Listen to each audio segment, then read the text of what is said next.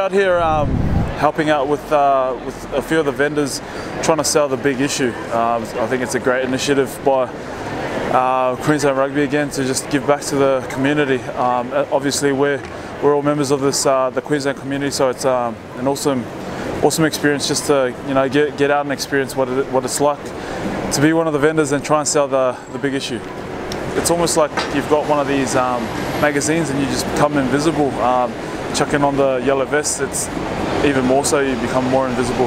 Yeah, even if it's not buying a magazine, just having a quick simple chat, saying g'day to one of the vendors, it goes a long way in making their day and making, I guess, we can never have too many kind people in this world.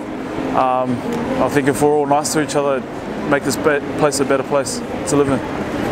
The big issue has a hashtag of proudly working, and we are really proud of that. All of our vendors are working to earn a living to change their circumstance, so that's something that we're really proud of. They buy the big issue for $3.50 and sell it for $7. The calendar they buy for $5 and sell it for $10, keeping the difference, which is a lovely income for them.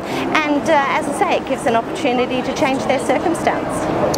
The Sports Challenge week that we have this week is just such a buzz for all of our vendors. To have the Reds players here this afternoon is really just such a thrill for our vendors. They're working with Bryan today, and Bryan's absolutely loving the experience. I think it's good for the guys too, because maybe they're not used to being ignored, and we call the big issue vest the invisible vest. It suddenly makes people invisible when you put that high vis vest on. So yeah, it's a bit of a challenge for them, and that's probably a good thing too.